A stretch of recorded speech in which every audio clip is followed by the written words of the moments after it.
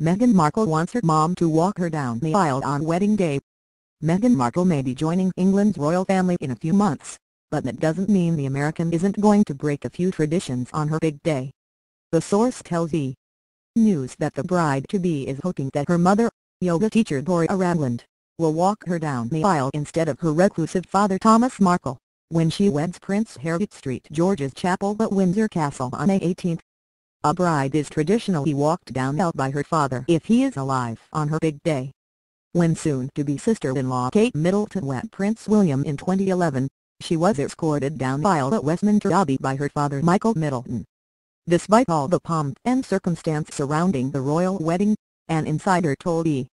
News that the former Suits star, who got engaged to the 33-year-old in November, is hoping to break a tradition or two on her wedding day, which makes sense given how non-traditional Meghan is at a royal match. She's an American, an actress and a divorcee. The desire to have Ragland give her away also doesn't come as a total surprise since the mother and daughter have a very close relationship. While Meghan has been photographed in public with her mother many times in 2017, she was never snapped with her father, often described as reclusive. However, when Clarence House announced November 27 that the prince had proposed, Meghan's parents did issue a joint statement through the palace. "We are incredibly happy for Meghan and Harry. Our daughter has always been a kind and loving person. To see her union with Harry, who shares the same qualities, is a source of great joy for us as parents," Thomas Markle and Dory Ragland, who are divorced, said at the time. "We wish them a lifetime of happiness," they added, and are very excited for their future together.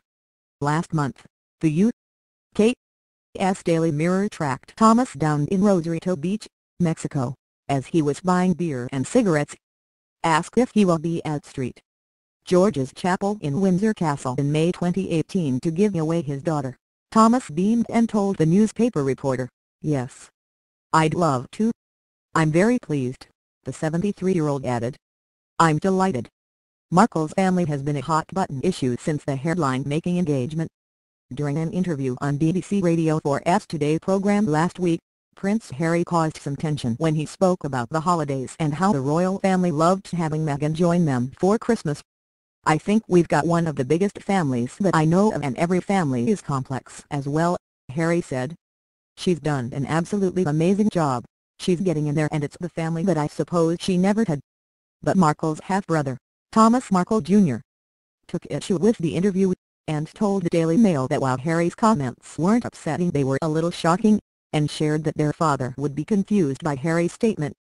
"She had a really good family," he told the publication. "We were as close as we could be, as tight as we could be. That's what we were. We'd get together on Christmases, on holidays, on birthdays, on Thanksgivings. It was always somewhere. Even though we lived in different parts of the city, Los Angeles, we still all got together. Obviously, she had a family. She was very privileged. She got everything she ever wanted. We did the best that we could in terms of getting together for holidays and whatnot." Talking about their dad's reaction to Harry's comments, Thomas Jr. shared, "My father will be extremely hurt, actually. He dedicated the majority of all his time and everything to her. He made sure she had what she needed to be successful and get to where she's at today." The palace has not commented on who will be walking Markle down the aisle come May.